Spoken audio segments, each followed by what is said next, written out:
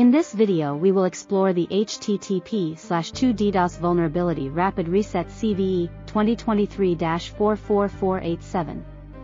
Today, we will take a deep dive into CVE-2023-44487, also known as Rapid Reset. We will explore the nature of the vulnerability and provide at the end 2 scripts and how to monitor the vulnerability results. HTTP/2 is a protocol that revolutionized web communication, but it also introduced new vulnerabilities that we need to be aware of. In this video, we will explore the risks involved with HTTP/2 and specifically focus on CVE-2023-44487, a critical vulnerability that you should know about.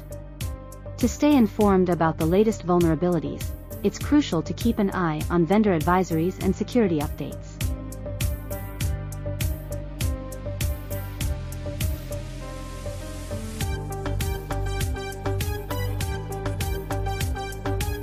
Why is HTTP/2 not widely used? Compatibility issues. Older systems and browsers may not support HTTP/2, making it less appealing for websites that cater to a broad audience.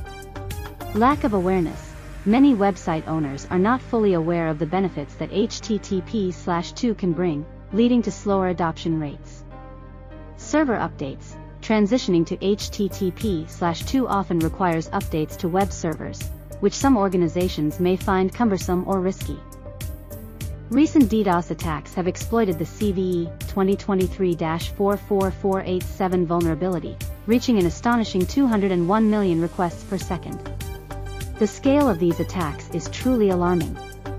In the image, you can see Google mitigated DDoS attack that peaked at 398 million requests.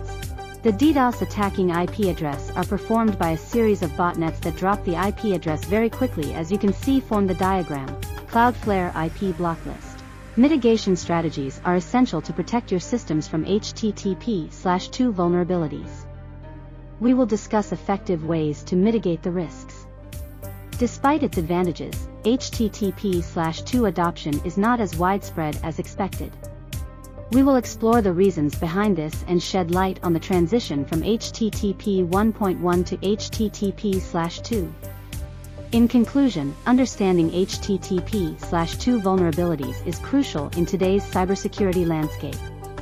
At Phoenix Security, we can help identify and address these vulnerabilities in your systems.